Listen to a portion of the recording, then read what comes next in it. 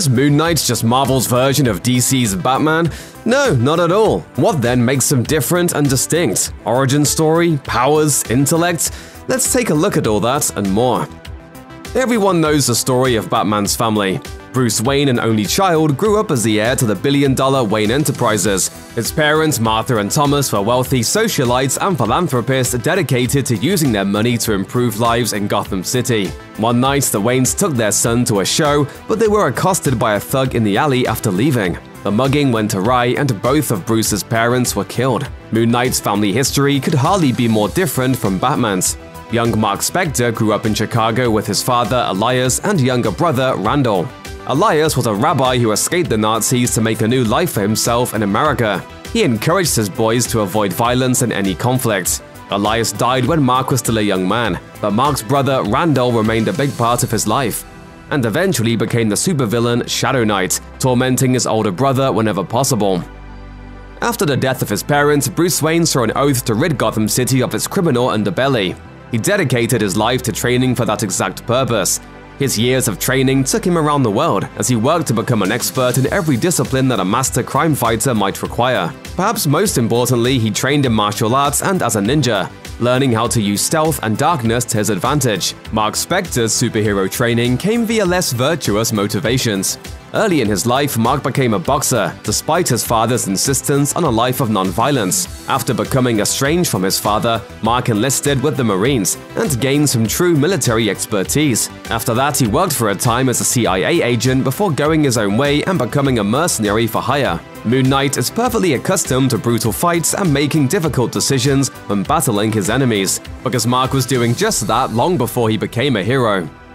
One of Batman's defining features is his lack of powers. Anyone can be Batman, provided they have a lifetime's worth of combat and tactical training, as well as billions of dollars at their disposal. Batman may not be a regular person, but he is more grounded than many of the gods and speedsters that populate DC's universe.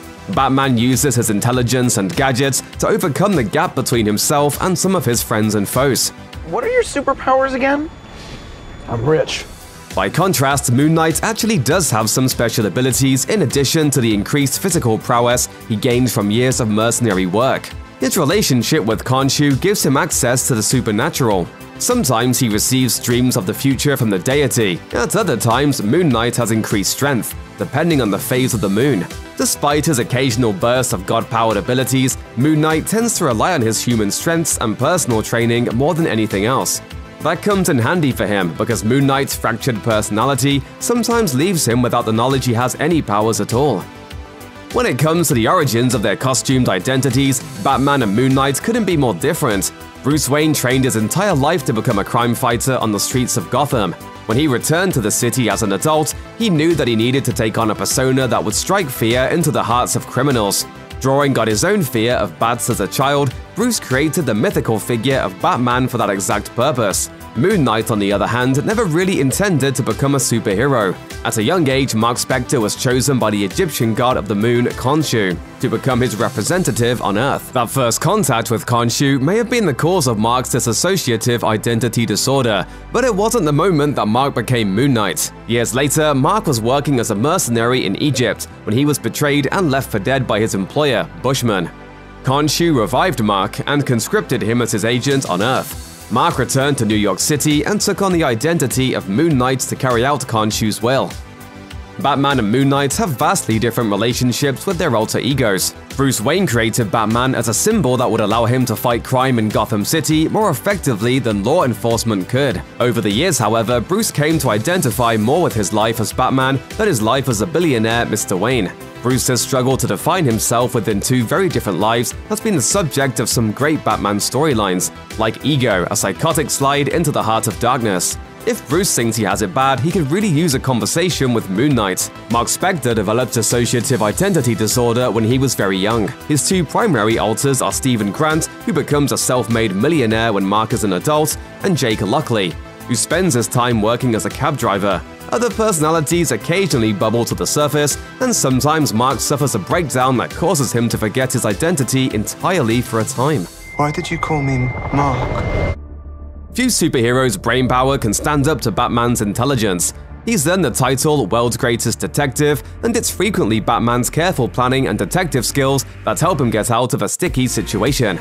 Batman isn't just able to think his way through criminal investigations, he's also more than capable of designing all sorts of high-tech gadgetry that aids him in his crime fighting. If any Marvel superhero compares, it's Tony Stark, who also builds his own technology and tends to think his way out of problems.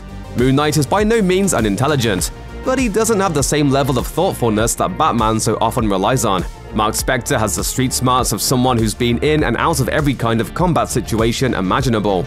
All of his other personalities are equally crafty, but none of them are going to be designing futuristic tech anytime soon.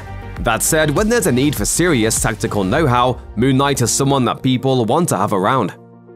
There are also very few superheroes as wealthy as Batman. Wayne Enterprises is a multi-billion-dollar company with interests in dozens of different industries. Of course, Bruce Wayne inherited all that wealth. In fact, he has little to do with the company's day-to-day operations, but he's invested in making sure Wayne Enterprises is properly managed. After all, without the company, he'd find it much harder to keep up his work as Batman. Mark Spector grew up in a working-class family in Chicago. His mercenary days sustained him, but Mark wasn't involved in that work for the money. Once he became Moon Knight, he was more interested in making sure he had funds for equipment. Luckily, Mark's alter, Stephen Grant, is a capable businessman who earned Moon Knight millions of dollars. Unfortunately, due to various supernatural catastrophes and mental breakdowns, holding on to that money has never been particularly easy for Moon Knight. Batman and Moon Knight have incredibly different fighting styles. Batman prefers to attack from the shadows. He's known for silently taking out enemies, ramping up the tension and fear for everyone else in the room waiting to be attacked. While he certainly has some weapons knowledge, Batman usually fights with his fists and takes down bad guys with his superior hand-to-hand technique and pure strength. Moon Knight also likes to use fear to his advantage when fighting baddies, but he prefers to let them see him coming. Moon Knight's white costume is meant to make him easily visible, so whoever he's hunting down knows their time is just about up. Due to his extensive combat training, Moon Knight is an expert with most weapons. He can use just about anything in a fight, but fittingly, the Fists of Khonshu's signature weapons are special crescent moon-shaped throwing knives. The knives are effective in combat and leave Moon Knight's mark on the scene, which helps to boost the menace of his persona and instill terror into anyone he faces. No one stays dead in comics. Any exceptions to the rule that comes to mind just haven't been resurrected yet. Batman and Moon Knight both abide by the rule, but their comic book immortality is also one of their key differences. Any time that Bruce Wayne has died in the comics, there's always been a secret plot twist that kept him alive. For example, after apparently dying in Final Crisis, it's revealed that he actually became lost in time until his friends were able to help bring him back. False alarm. Are you sure? Moon Knight, on the other hand, has died for real. He was originally saved from death by Khonshu, and the Egyptian god hasn't been shy about resurrecting him again. Moon Knight died for a second time in issue 60, which was released in 1994 and ended his comic series for a time. Fans might have believed his death was permanent, but in 1997, Moon Knight returned, kicking off the Resurrection War plot arc. Moon Knight's relationship with Khonshu is often strained at best, so there's no guarantee the god will always be willing to bring the hero back from the dead. However, the option is always on the table. The single biggest difference between Batman and Moon Knight is their ideas of morality.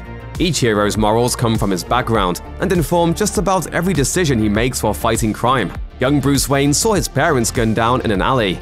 Since then, he's been determined to fight evil, but he's also been committed to not using guns and not killing his enemies. There have sometimes been exceptions to Batman's rules, usually in spin-offs and alternate realities, but for the most part, Batman's refusal to kill is the single most important aspect of his character. Moon Knight generally has no qualms about killing. Though his father always preached non-violence, Moon Knight has spent his entire life embroiled in one kind of fight or another. As a boxer, marine, and mercenary, violence was his trade. As the Fists of Khonshu, Moon Knight has an obligation to strike down evil wherever he finds it. In many ways, Moon Knight is a more vicious and brutal fighter than Batman, because he doesn't even try to hold back his rage. Most of the time, Moon Knight is openly trying to kill his opponent. Don't let white clothes fool you. If anything, Moon Knight is an even darker character than the Dark Knight himself. Check out one of our newest videos right here. Plus, even more Luba videos about your favorite movies and TV shows are coming soon. Subscribe to our YouTube channel and hit the bell so you don't miss a single one.